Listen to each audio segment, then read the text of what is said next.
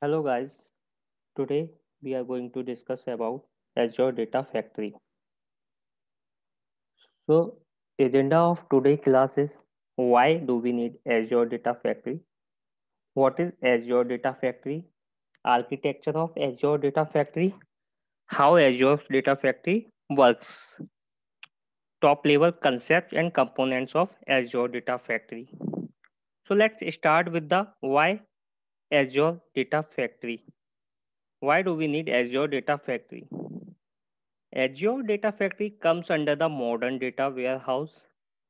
Before moving into this, let's talk about the data warehouse. In data warehouse, we use ETL.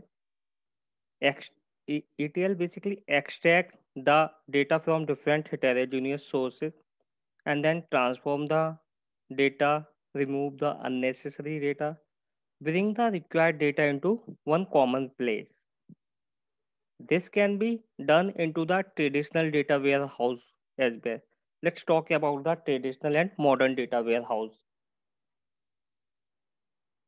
So basically in traditional data warehouse, we use SSIS as an ETL tool. There are some other ETL tool like Cognos Informatica. And if you talk about modern DWH, so we have AWS, Azure, and Google Cloud.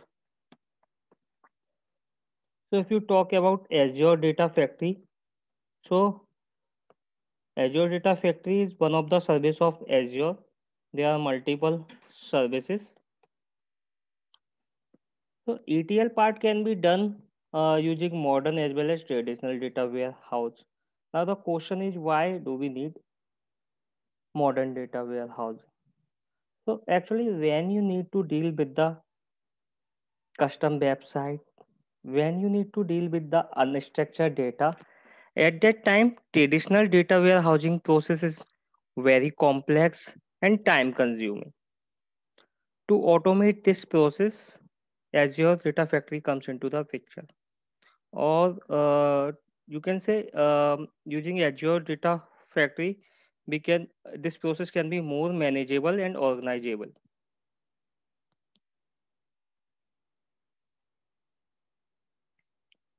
So basically, in the world of big data, so data, there are huge amount of data. Data is unorganized, stored in relational and non-relational and other storage system.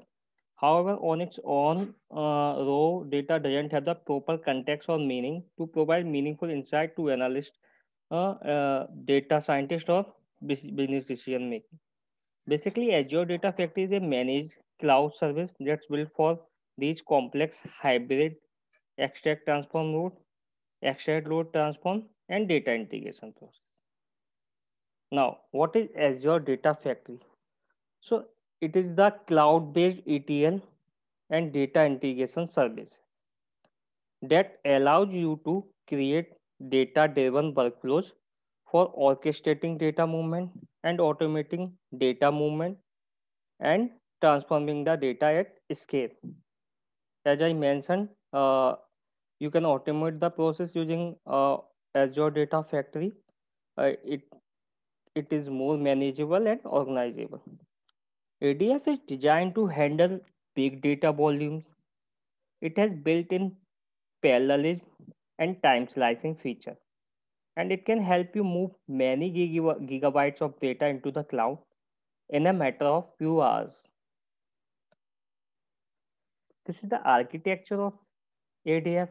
You have different sources, unstructured data, structured data, and then you can load the data into Azure Data Factory. Azure Data Lake is using Azure Data Factory. You can load the data into Azure Data Lake storage, Azure Synapse Analytics, and on the top of it, you can connect with the Azure Analysis services, and then on the top of it, you can create Power BI report. So this is the architecture of ADF. Now, how Azure Data Factory works?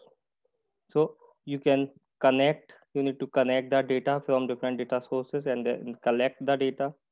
And once this is done, you need to transform the data.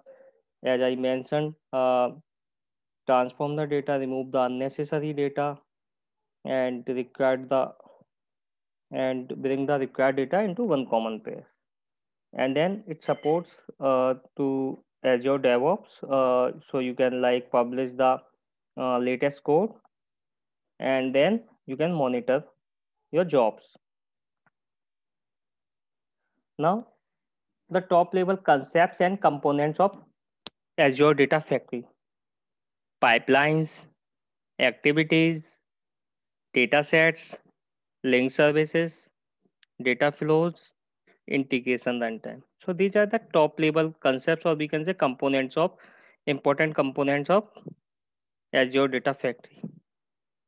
Now moving to pipeline. So pipeline is nothing, basically it is a logical group of activities that performs a unit of work. So there are multiple group of activities which you can create in the pipeline that performs a unit of work. A data factory might have one or more pipelines. Then you have activities. So activities basically represent a processing step in a pipeline. So there are different processing steps. So activities, individual activity represent a processing step. For example, you might use a copy activity to copy data from one data store to another data store. Then you have data sets. So data sets basically it represents data structure within the data store, which is nothing but just simply point to or reference the data you want to use under your activities as input or output. Then link services. Link services is nothing. Link services are much like connection string, which define the connection information that's needed for data factory to connect to external sources. Think of its way: a link service define the connection to the data source, and a data set represent the structure of data. Basically, a link service define the connection to your data source, and data represent the structure of the data. Then you have data flow. Azure Data Factory allows you to develop graphical data transformation logic that can be executed as activities within the ADF pipeline. Then you have integration runtime. Integration runtime is the compute infrastructure that Azure Data Factory uses to provide data integration capabilities across different network environments. Thank you, guys.